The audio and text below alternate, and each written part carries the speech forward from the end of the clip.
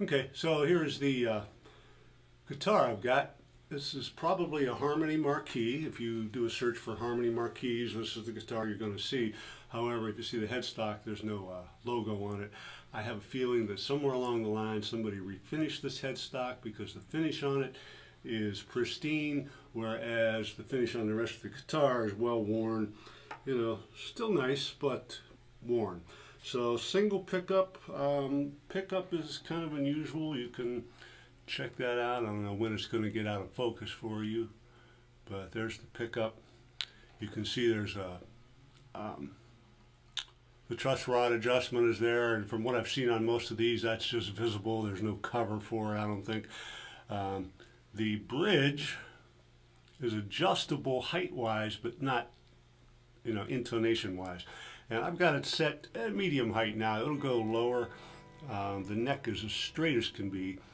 Very playable, very nice. The actual tail or the stock that is just, you see the strings just hook in there.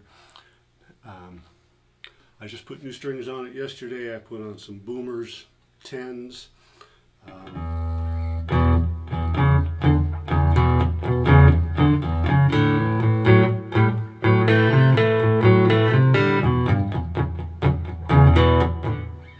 It's got a cool tone, yeah.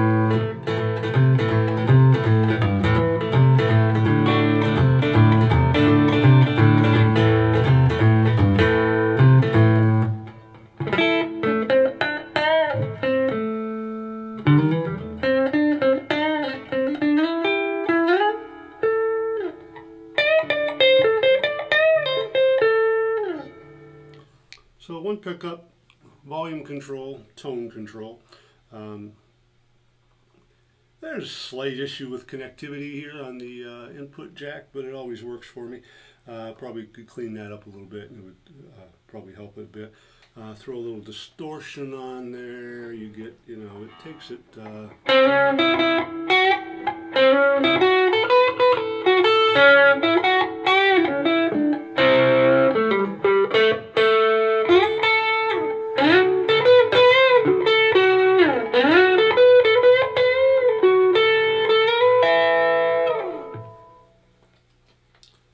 So pretty cool guitar.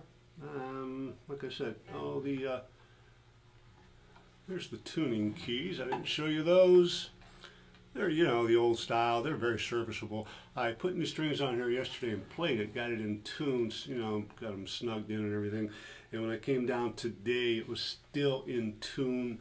So the tuning heads are well, they're nice. They work.